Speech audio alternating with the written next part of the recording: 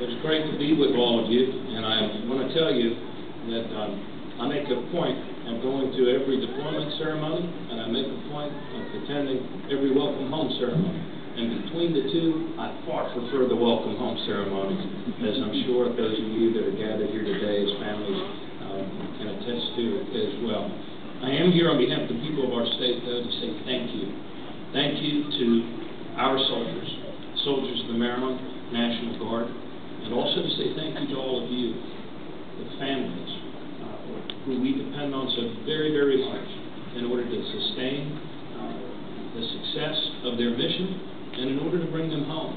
And to any of the kids who are here today, any of the children of our soldiers, I have this special charge for you. I need you to make sure that you write to your moms or dads, that you send them pictures, that you stay in touch with them, and you do it consistently and faithfully, and do it every week. And that is your mission. We really, really need you. I also want to thank Senator Ben Cardin for being here today, who will speak in just a second. Military families in our country do not have a stronger advocate than you have in Senator Cardin and the work that he does to support our armed forces and to support their families here at home. The men and women of the Maryland National Guard are indispensable to our state.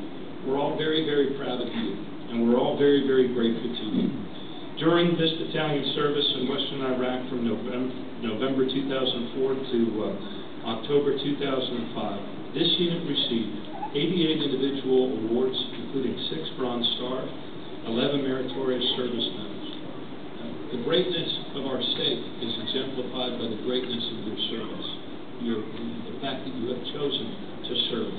And I wanted to say to Lieutenant Colonel Gallagher and Command Sergeant Major Willett, we trust your leadership, we trust your dedication, we trust you to bring all of these men and women home safely.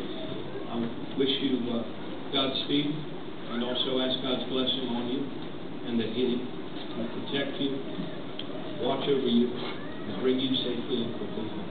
God bless.